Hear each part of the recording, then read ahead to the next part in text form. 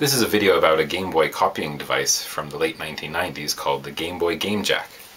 Not much is known about it these days. I guess people have forgotten, and it's not so useful anymore, but I figured just for historical purposes people should know about it and what it did. I haven't seen any videos online about it, only old archived instruction manuals and pictures, so I'll make a video of it.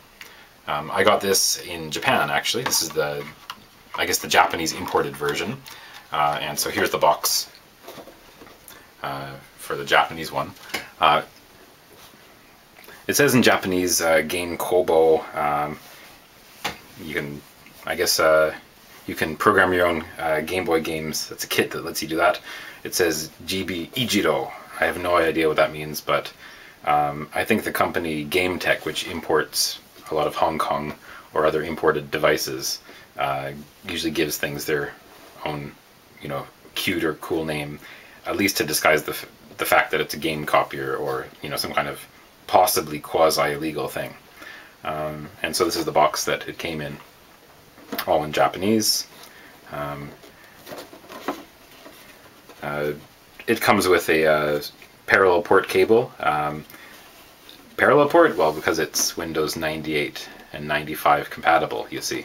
So it is from the late 1990s. You need a PC, Pentium 100 megahertz to run it, at least 24 megs of memory, and 20 megabytes of hard disk space. It comes with the GameJack unit itself, a 4 megabit cartridge, and then cable to connect with the parallel port, and some CD software. On the software is a bunch of C development utilities and graphics editors to at least give this some legitimacy for programmers. If shops tried to stop people, they'd say, no, look, it's for making games in Windows, and then to run it on a Game Boy.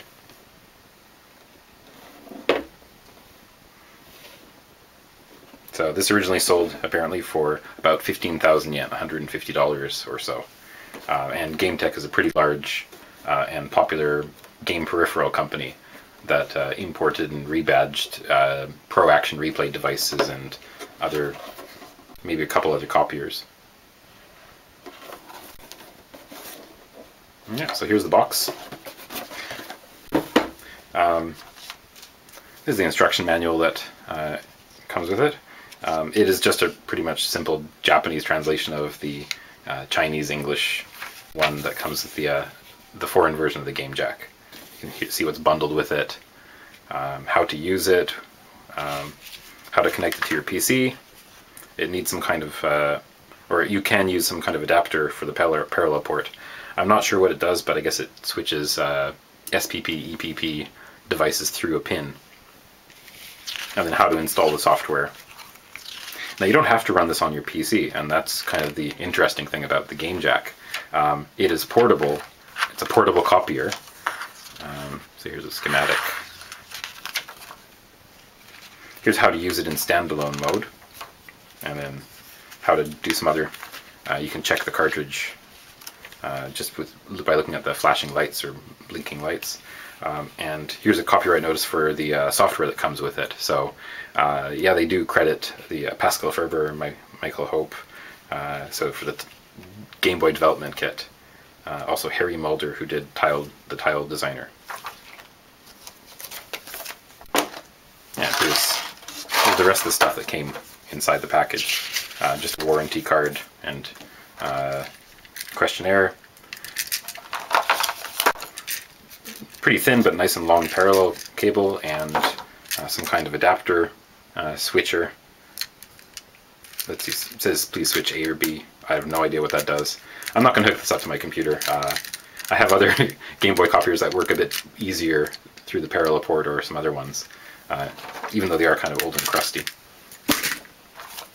And the CD comes with all this: Game Boy development kit, Tile Designer, then the GameJack Writer software version 1.0. Alright, so let's have a look at the GameJack. This is it. It's got a switch for PC mode or standalone mode, select button, start button, 4 lights, it says game backup, game verify, and also RAM backup and RAM erase. So you can back up and clear the save RAM in any Game Boy game. OK Light, Busy Light. It's got 2 Game Boy cartridge ports, and in the back is a 9-volt adapter cable and parallel port cable. And in the back is a 9-volt battery terminal, or battery compartment. So I'll put the battery in right now. Quality control passed. Yeah. I opened this up, and not very interesting inside, but it was, this board's revision is May 3rd, 1999. And it contains a PIC 16 microcontroller down there. Probably, of course, already programmed with its GameJack firmware. So, put a battery in.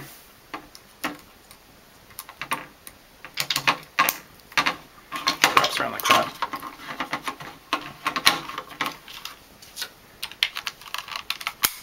Snaps in. And probably just by turning it on, turns on. So, well, of course, you can program your own Game Boy games with this cartridge.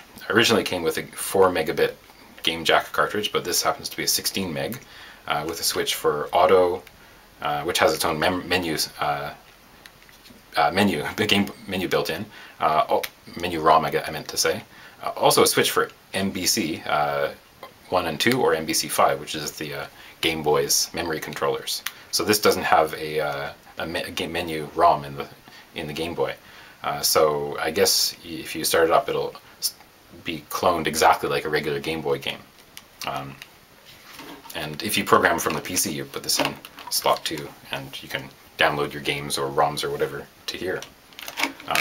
But in standalone mode, let's get a game. I guess we start with regular old Tetris. The original one goes in slot 1. Okay, and if you hold select and turn it on, it'll verify it.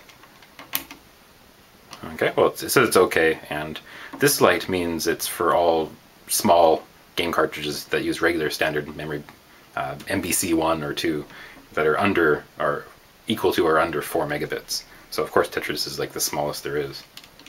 So it won't do anything. I don't have any giant games here that I'll test, but first of all, I'll bring a couple more in. Got a small selection of games here.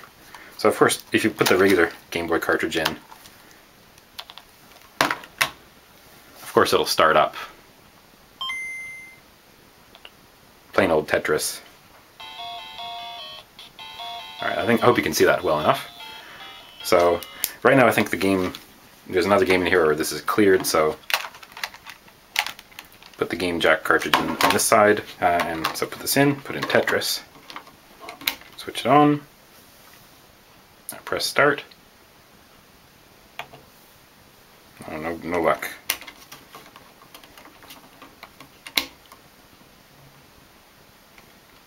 Start it up. There we go, and it copies it like that. Oh, that was very fast. If you hit verify, it'll compare the two. Yeah, it's fine, it's okay. Let's turn that off.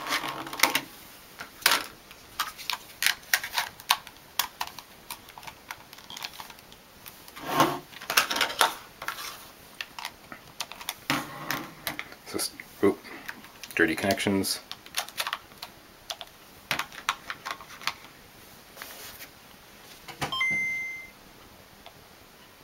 So yeah, Tetris has been copied. Here's the original, and here's the one running on the GameJack. So I guess this was meant for going over to your friend's house and borrowing one of the games that you like.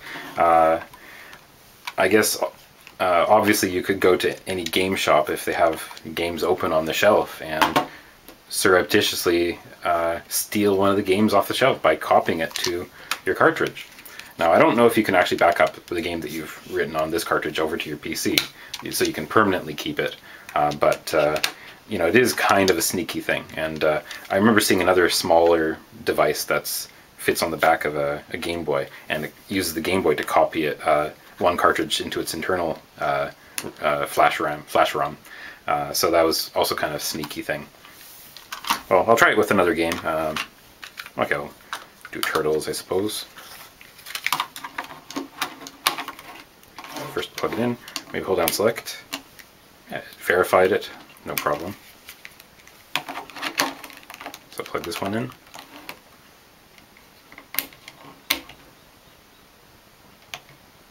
That's copying it. Takes a bit longer for the larger games. This is Teenage Mutant Ninja Turtles 3. Verify it. Yeah, it seems to be okay. So try it out in here.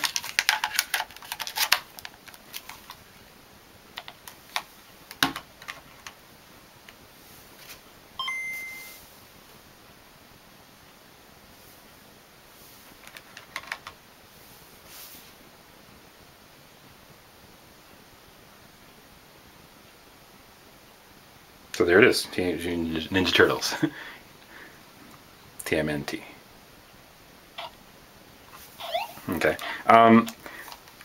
If you've ever had any other kind of copiers, like, geez, what's that called? A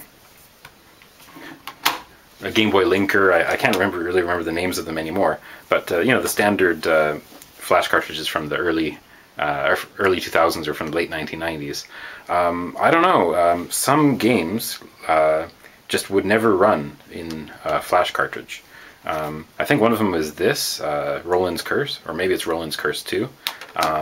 Also, Gargoyle's Quest, Red Reamer on the Game Boy from Capcom, never worked in my flash copiers on the other ones. But this one actually seems to copy it just fine. So I suppose if without a menu program, or whatever the hardware is inside here, it emulates the memory backup controller, or the MBC in the Game Boy, a bit better than just the average standard Game Boy linker ones. Let's try copying this. Nope. No dice.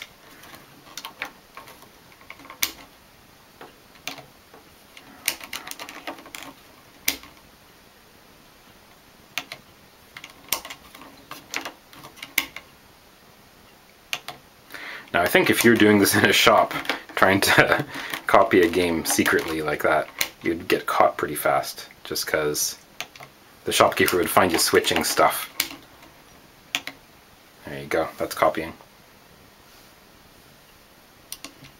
Verify. Seems okay.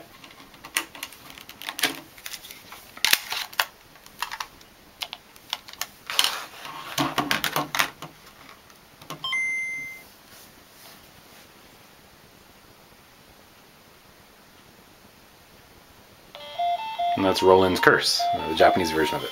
So this thing's pretty cool. I don't use it that often, but I suppose if you ever find some awesome game in a shop, they let you look at it, and you're a real bad guy, you could always use one of these, copy it over, and take it home without buying it.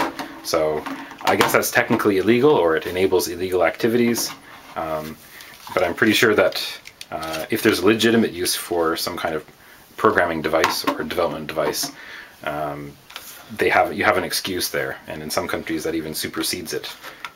So that's this kind of cool thing. I don't think anybody ever sued the company that made it or put it out of business. There are lots of obscure Game Boy copiers out there. I would love to get this giant one that has a floppy disk drive on it, just because it's weird and wild. But I hope you like this little overview of the GameJack. Not much more to say about it. It copies one game to this cartridge.